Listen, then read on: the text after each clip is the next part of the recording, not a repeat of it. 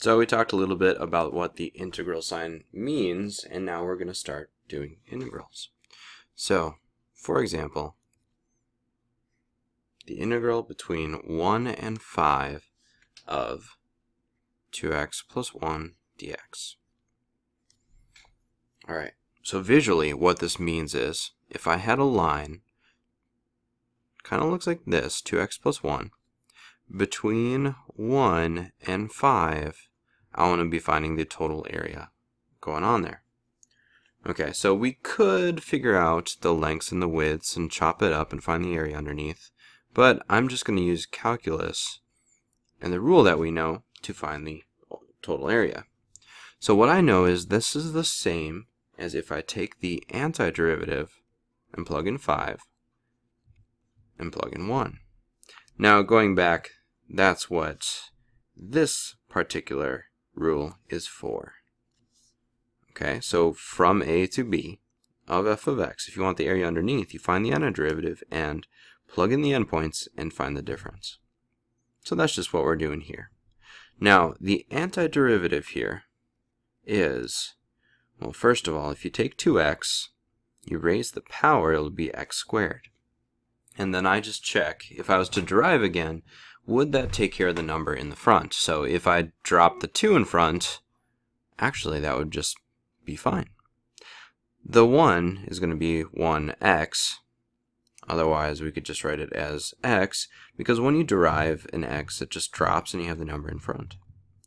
Okay, and now I know that when we were doing integrals, we would always put a plus c, but in this case, if you think about it, both of these will have a plus c in the end, and they'll subtract away.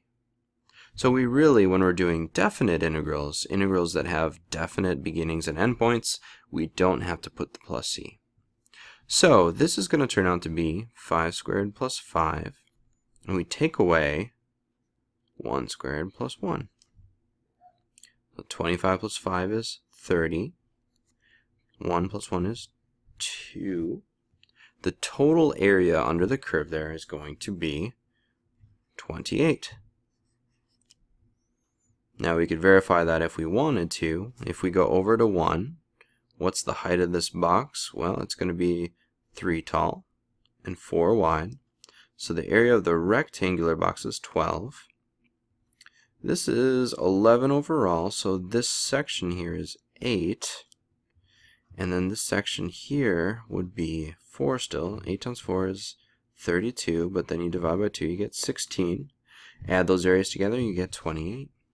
So really, when given the choice, I would just practice your integrals. Don't go back to chopping it up and trying to find area.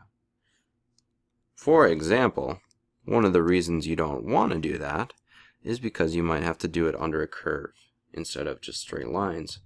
So find the area of x squared dx, find it from 0 to 3, and give this a shot. I'm going to start off by just writing out. We know this is going to be the same as f of 3 minus f of 0. So I'd pause the video and try to figure it out. Okay, so first step. Antiderivative of x squared is x cubed with a 1/3 in front. So this is going to be 1/3 3 cubed minus 1/3 0 cubed. This is going to disappear because it's just 0.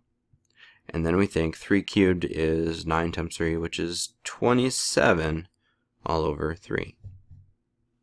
In this case, this is going to be really nice. 27 over 3 is just 9. Okay, now let's do another example together here. The integral from 2 to 10 of 1 over x dx. Alright, this is going to be the same as the antiderivative at 10, taking away the antiderivative at 2. So the question is, what is the antiderivative for this integral? Well, this is going to be ln of x. 1 over x, when you antiderive, should just get you ln of x, because the derivative of ln of x is 1 over x. So this is what you'll get. The ln of 10 minus the ln of 2.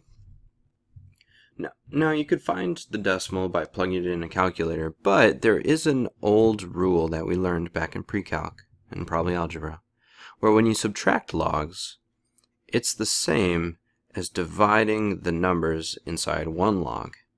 And so really overall, this is going to be an answer of ln of 5, which you can plug into your calculator and you could figure out.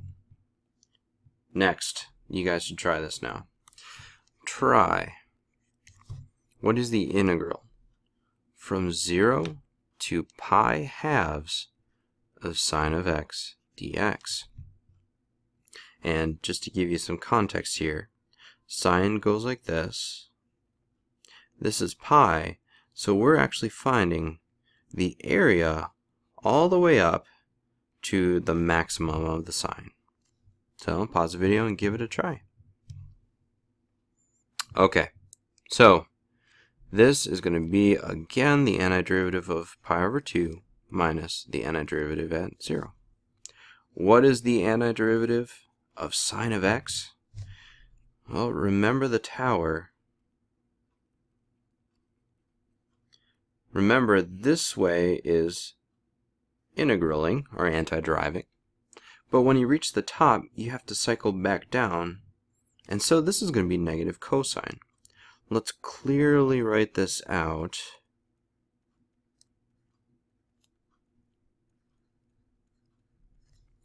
Okay, now you notice the minus minus will turn into a plus. So cosine of pi over 2, when you think of the unit circle, pi over 2 is right here. The x value there is 0, so this is going to be 0. This is going to turn into a plus, and what is the cosine of 0? That's right here. That would be 1. So, amazingly, the area under the curve going to here is 1. So I'll leave you to think about this. What's the area if we were to do the integral from 0 to pi of sine of x dx? And similarly, what's the integral from 0 to 2 pi sine of x dx? So take a moment to think about this, try to get an answer, and then unpause the video. Okay, so for this first one on the left side, the full area here is going to be 2. Because we know half of the interval is going to be 1, and this is symmetric, so it's going to be the same from this side and that side. So the answer is 2. Now the other one is a little tricky, because if we went all the way across, remember our discussion that the area under here is positive, and then the area under here is going to be negative, but because it's symmetrical, the area is going to be exactly the same, just opposite, and so the area here is 0. Now you could go back to doing this right here, but a lot of this stuff you can actually figure out without the formulas if you are just thinking about how the graph works.